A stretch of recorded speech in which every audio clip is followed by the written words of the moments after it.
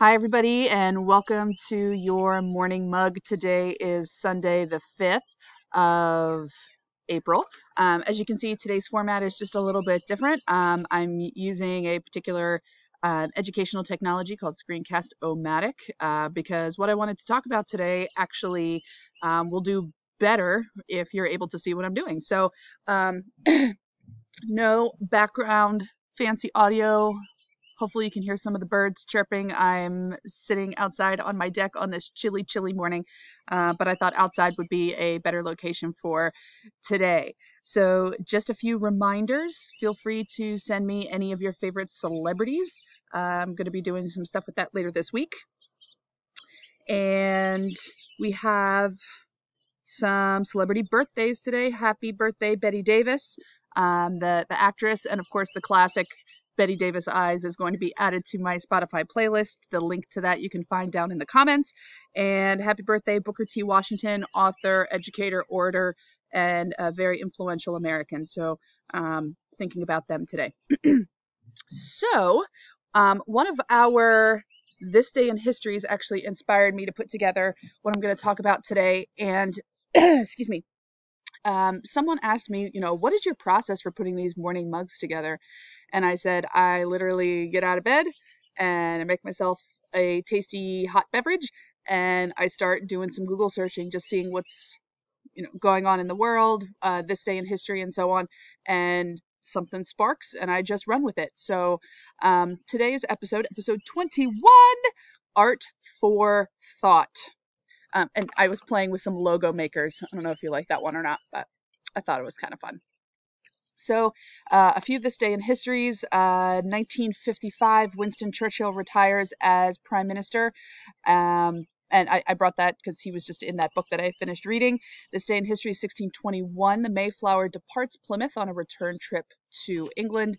And another English connection, 1614, Pocahontas marries John Rolfe.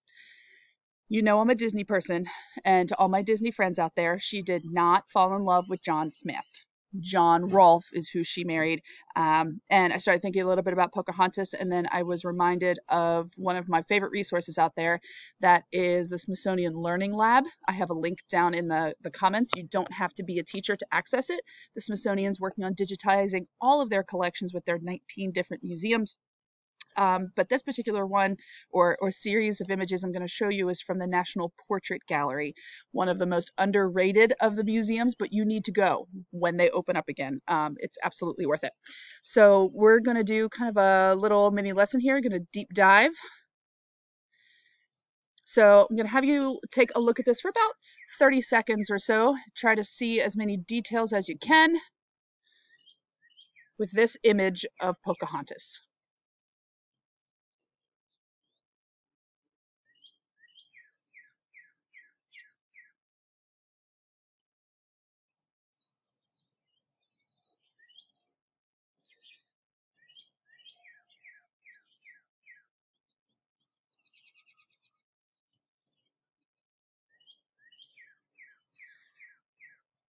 Get close to your screen, see how many of those details you can pick out.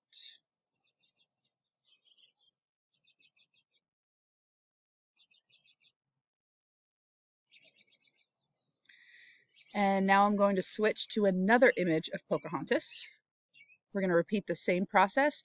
Try to dive in and spend quality 30 seconds just picking out as many details as you can. So here's the second image.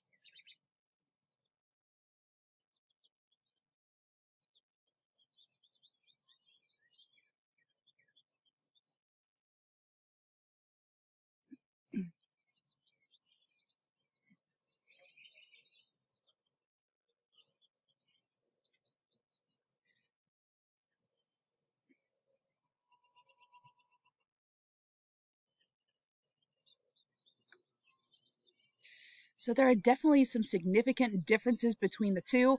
I don't think either one fits most of our interpretations or understandings of Pocahontas. We think of that Disney image with that long straight hair and just this, this grand presence. And I'm not saying that Pocahontas didn't have a grand presence, but these two portraits are part of the collection with the National Portrait Gallery, and I just find them absolutely fascinating. Let's zoom in here on this one. This is an engraving.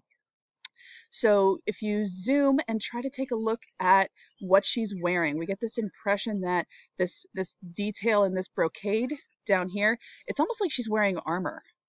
You can see this very intense dog collar like lace, a single earring. See, she's holding an ostrich feather fan. And generally, when I show this to students, they're not overly emotionally pulled into it. They're just kind of like, oh, what? Okay, this is not what I interpreted. But if we zoom and look at a more detailed portrait of the painting, her features are much softer. We see the illusion of this, not the illusion, you actually do see the collar, but also we see this layered type look between her two outfits, different from this heavy brocade or even an armor type feel versus something that's soft, velvet-like. She's holding the ostrich fan in both of them. Here they are side by side, ostrich fan in both of them, that awkward kind of placement of the hand.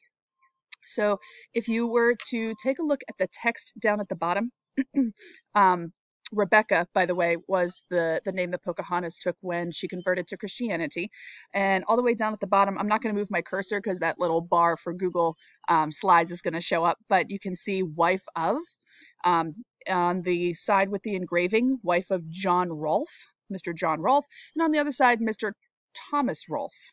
So we start to get a lot of questions, not just in why are there physical differences between the two, but also why is the text different? So here's a little bit of context. And for my American studies students who might be watching, remember, context is that background information that helps us truly understand what we're talking about. Normally, paintings would have been done first. The oil portrait would have been done first, and then engravings would have been done after for this, not quite mass production, but more easily accessible of the content. In this case, the engraving was done first. It was part of a book that was published around 1616. The goal of it was kind of like the equivalent of People magazine. It had kings and queens and other notables of the time period, Pocahontas being one of them. You can see she's very westernized in both of them. She's anglicized, she's Europeanized, and meant to look like, a member of the court. The painting was actually done later. You can see her cheeks are much softer. The cleft in the chin is gone, softer in the eyes. It's believed that this portrait, we know it was done after 1616, but that it was done for her family to pass down through the generations. So Pocahontas did come to the New World with her husband, John Rolfe, and their young son, and she was presented to King James at the English court. So I love showing these, not only because they're part of the Smithsonian collection, they're here in the United States, that once things open back up, we can go and see them. The portrait is on display at the Portrait Gallery. It's on the first floor. And there is a recreation or like a photocopy of the engraving that's next to it. It's only put out for a few months at a time just because it is on paper and it's extremely fragile and delicate. So I think art, some people, when you go to an art museum, you're just so overwhelmed because there's so many things on the walls that you can go and take a look at. But if you force yourself to stop, force yourself to look, and when you think that you're done, look a little bit longer, you can start to see a lot of similarities and differences. And I always love to think, why were these particular choices made? So when I think of Pocahontas, I've now trained myself. When I think of Pocahontas, I try to think of the engraving because it was taken from life. The art historians at the Smithsonian have discovered that Pocahontas did sit with the artist in order for the engraving to be made. So it was made from life, which to me increases that level of accuracy and authenticity as much as possible. And the painting, the oil painting on your left, was made out of a copy from the engraving. So I'll put just a few links down in the comments. The Smithsonian Learning Lab, so fun to just take a look. I do have a collection of other images of Pocahontas that I put together on there, and I'll make sure that you have that link as well. So enjoy your Sunday. Do a little bit of food for thought, a little bit of educational learning. I can already feel the sun is warming up a little bit. And so please, until tomorrow, till I see you again, behave, be good, be kind. Please continue to recycle. And for the love of all of us, wash your hands. All right. See you later.